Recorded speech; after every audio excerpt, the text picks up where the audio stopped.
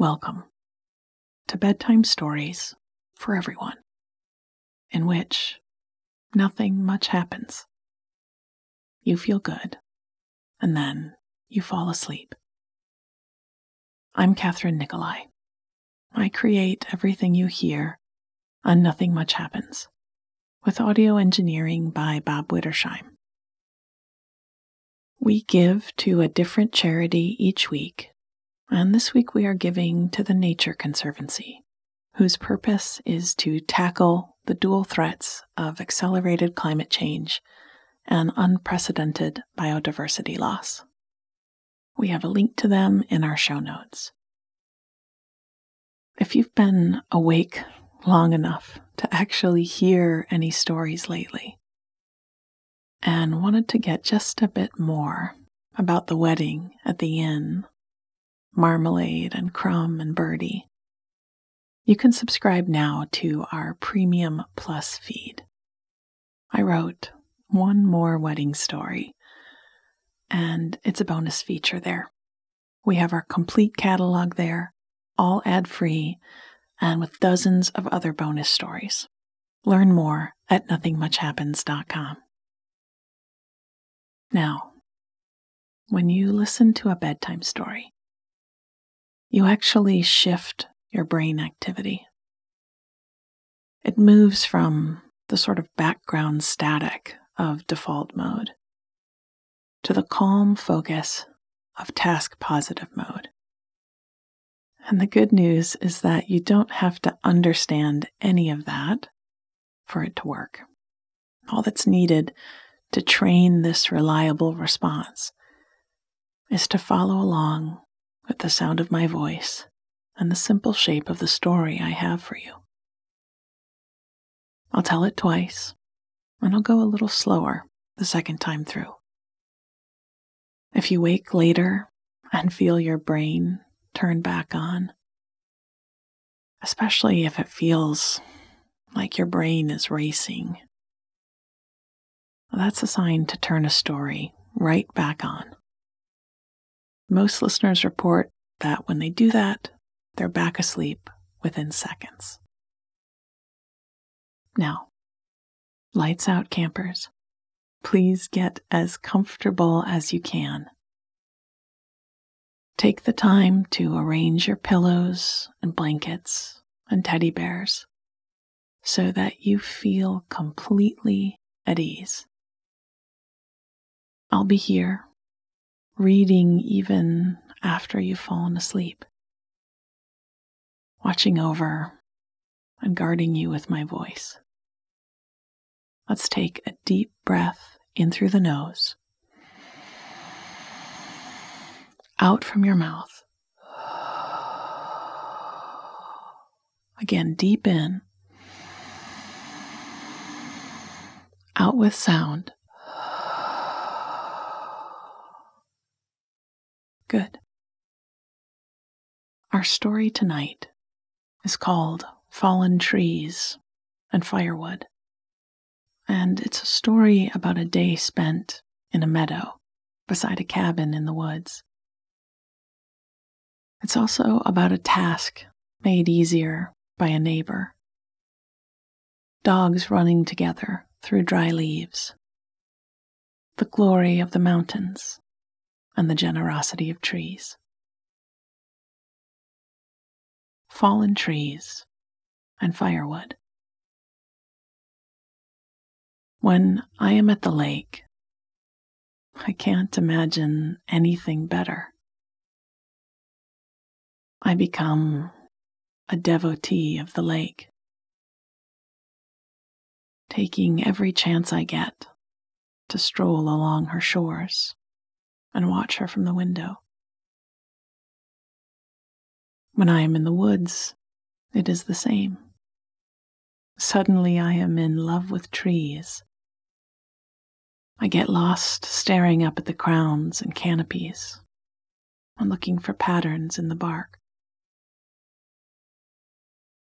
And now here, at the cabin, I am entranced by the mountains. Has there ever been anything like the feeling of standing in an open field in the autumn, looking out at the peaks. The scale of it, the sheer size of every formation and cliff pushes every other thought out of my mind. And all I can do is look. Let my eyes rove over the outcroppings and rock faces and colorful patches of changing leaves. Our cabin, a little A-frame house, tucked into the edge of the forest, looks out at the mountains. And as lovely as it is in the summer, it absolutely shines in the autumn. Our back deck was littered with acorns, and the trees were full of gray squirrels busily setting aside a winter's worth of supplies. The air smelled rich, full of organic scents of leaves and soil and running streams. On the mountain, a few houses sat scattered in the distance, and on clear days, you could see smoke rising from their chimneys. At night, their rooms lit up. We'd been busy with chores, sweeping out the fireplace, taking down tomato cages in the garden, planting mums in the old terracotta pots by the door. I'd spent an afternoon clearing out the pantry and going through cookbooks to find good uses for anything that might go bad over the winter.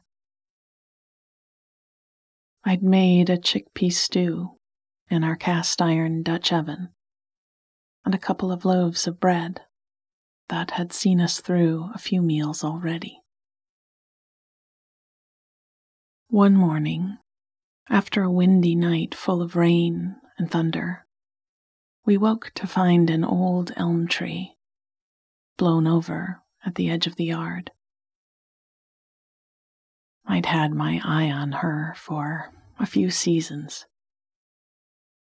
She'd had missing leaves and hanging branches, and her bark was more gray than brown. When we'd spotted her from the deck, finally fallen, I'd laid my hand on my heart and sighed. We'd pulled on boots and tromped out with the dog to take a closer look. We thought of our yard as more of a meadow, so we didn't mow or disturb the leaves in the fall. We let nature follow her own plan, and mounds of dry, crunchy leaves lay in pretty piles, sloping like drifts of snow around us. The air was cool, cooler than it was in town, and I was glad I'd put on my thick socks and pulled a hat over my ears. And while it wasn't silent, it was quiet in a different way. There was a faint whistle in the tops of the trees, and our footsteps crunching through the leaves, and occasionally a snapping twig out in the forest where a line of deer were traveling. But sound here was like a pebble tossed into a lake. After the ripples faded, the water found its level again, and all was still.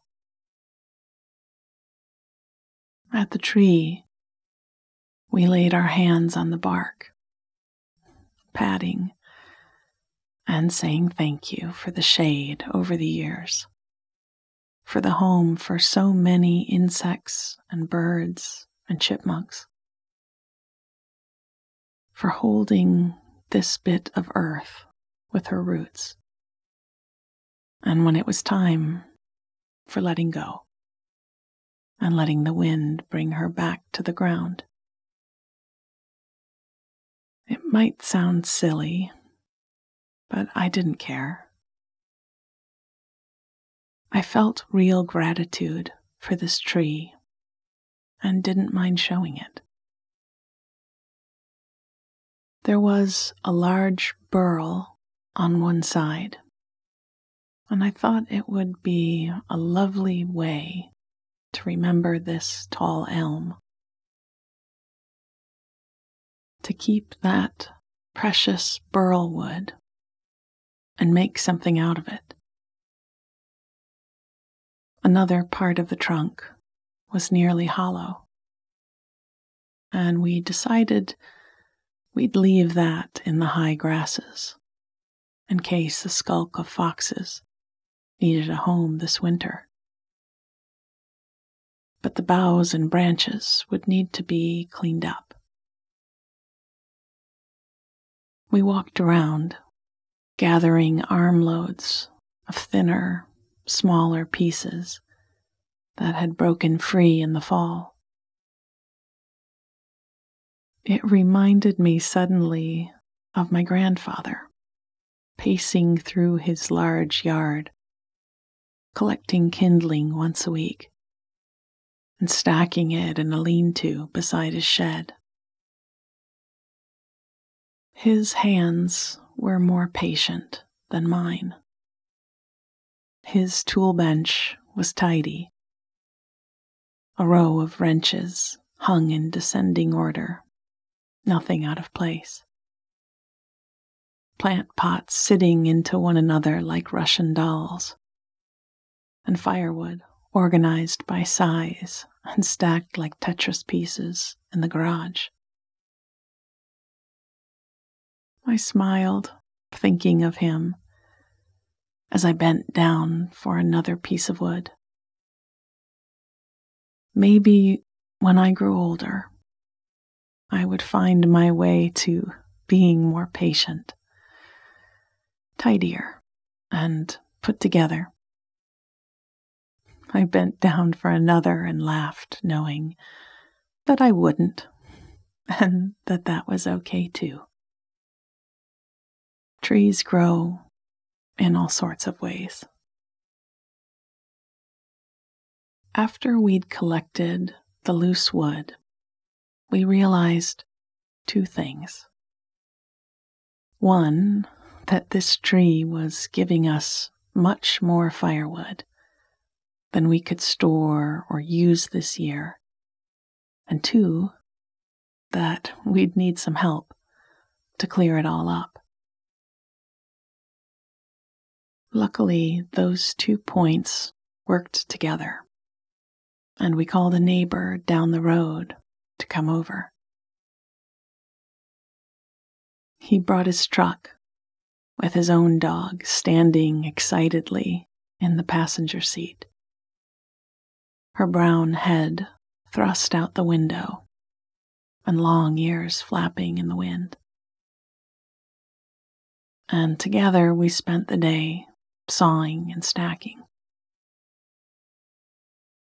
Our dog lived for days like these, when we were all outside, and he could race through the leaves with a friend. They took turns being branch manager, dragging the limbs away as we cut them free, and running with them awkwardly balanced in their mouths till they spotted another one and dropped the first for it. After a while, we warmed up the stew and bread and ate together on the deck, making bets on how much snow we'd get this winter and sharing a bit of local gossip. Our favorite breakfast spot, a little diner at the crossroads a few miles away, had a new owner, and the corn maze by the highway had a haunted walk planned for Saturday night. I poured out kibble for the dogs, who crunched away under the table and probably got sneaky hunks of bread from all three of us.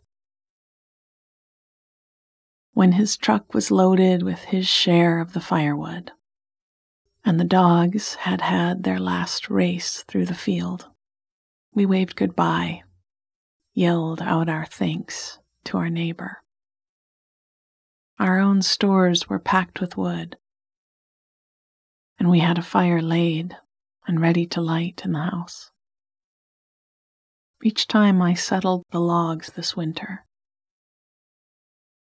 each time I laid in the kindling and struck a match, I would think of the old tree and the warmth she was giving. Fallen trees and firewood. When I am at the lake, I can't imagine anything better.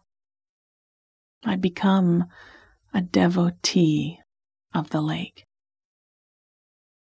taking every chance I get to stroll along her shores and watch her from the window. When I'm in the woods, it is the same. Suddenly I am in love with trees. I get lost, staring up at the crowns and canopies and looking for patterns in the bark. And now, here at the cabin, I am entranced by the mountains.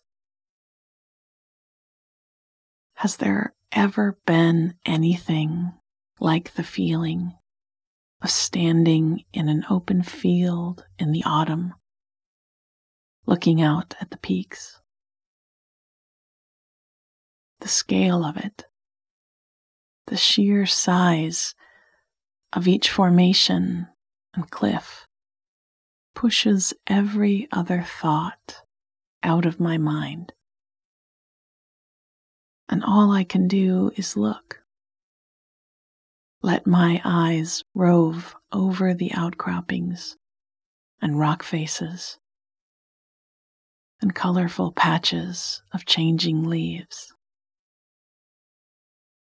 Our cabin, a little A-frame house, tucked into the edge of the forest, looks out at the mountains. And as lovely as it is in the summer, it absolutely shines in the autumn.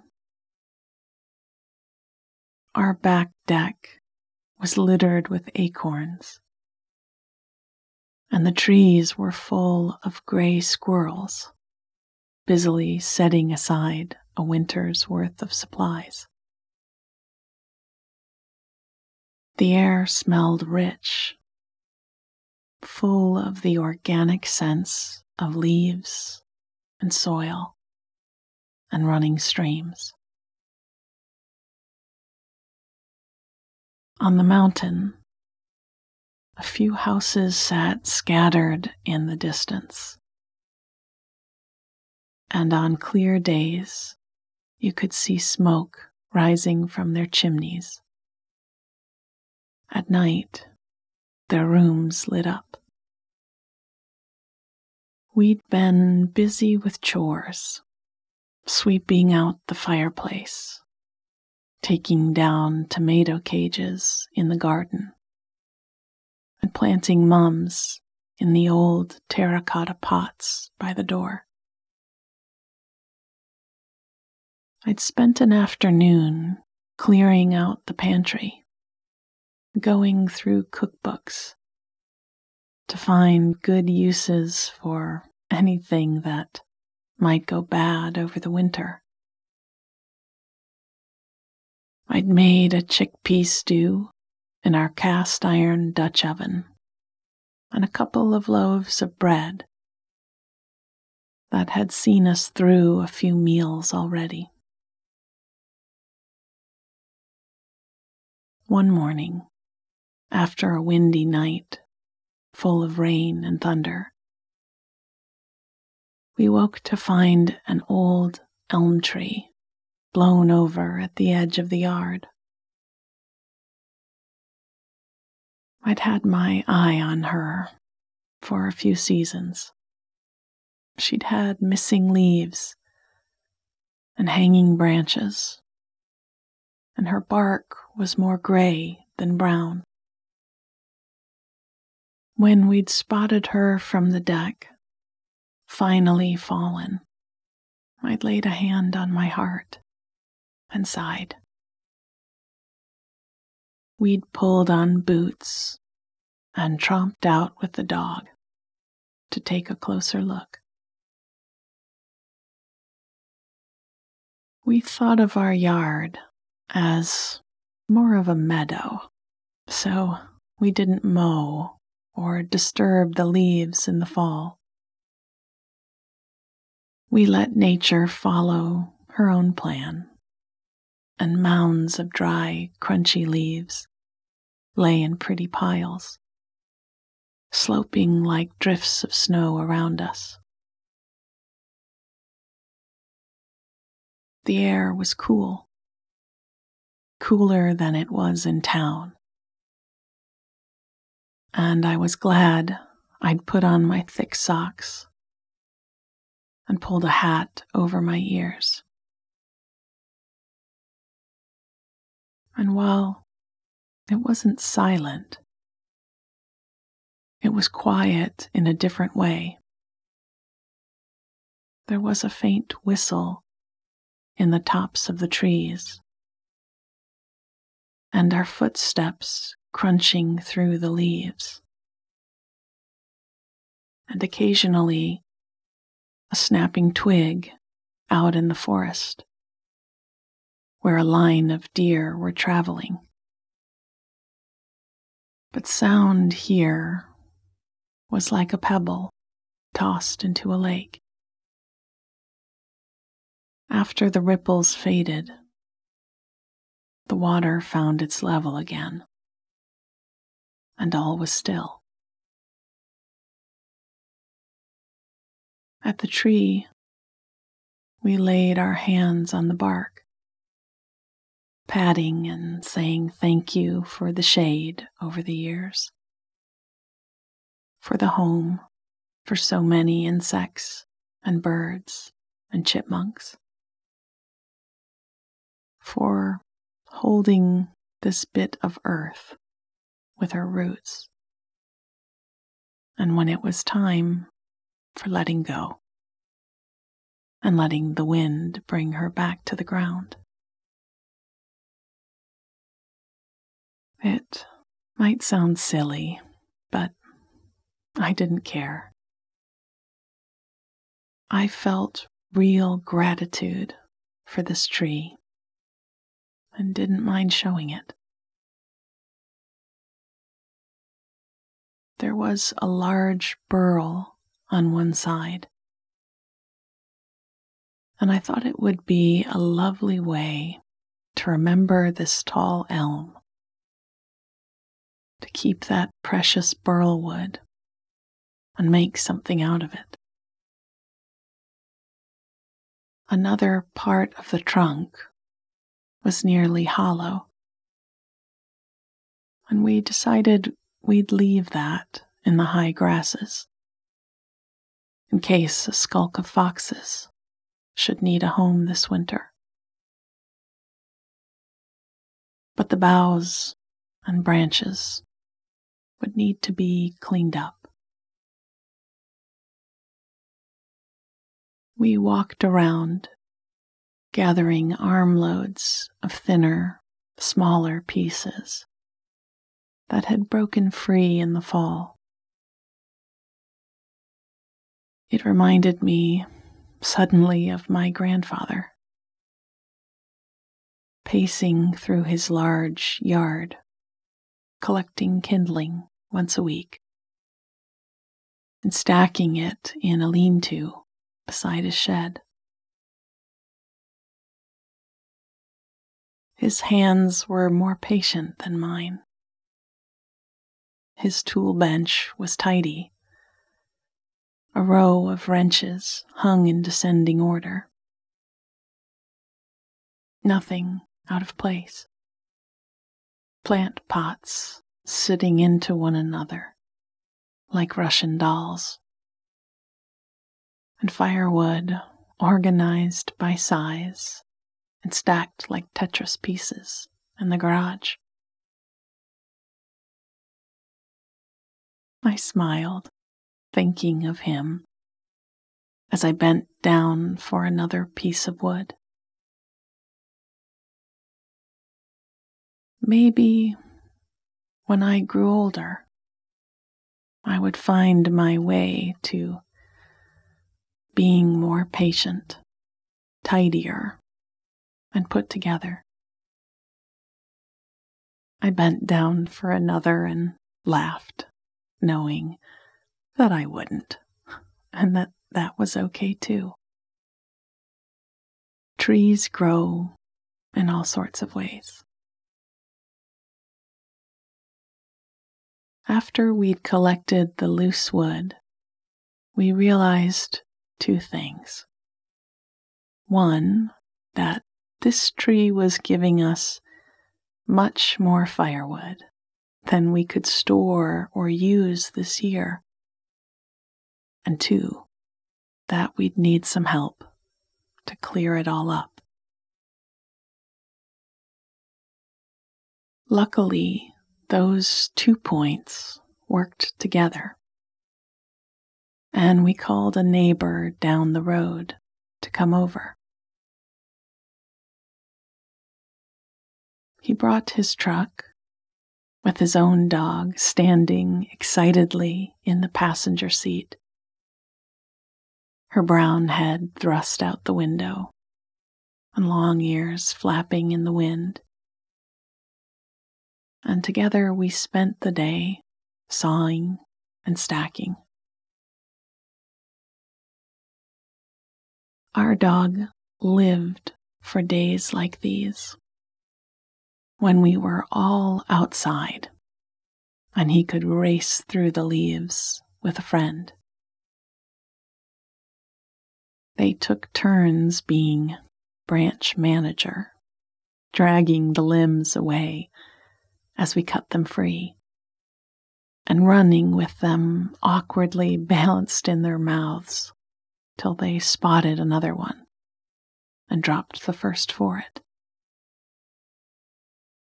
After a while, we warmed up the stew and bread and ate together on the deck, making bets on how much snow we'd get this winter, and sharing a bit of local gossip. Our favorite breakfast spot, a little diner at the crossroads a few miles away, had a new owner, and the corn maze by the highway had a haunted walk planned for Saturday night. I poured out kibble for the dogs, who crunched away under the table, and probably got sneaky hunks of bread from all three of us. When his truck was loaded with his share of the firewood, and the dogs had had their last race through the field, we waved goodbye and yelled out our thanks to our neighbor.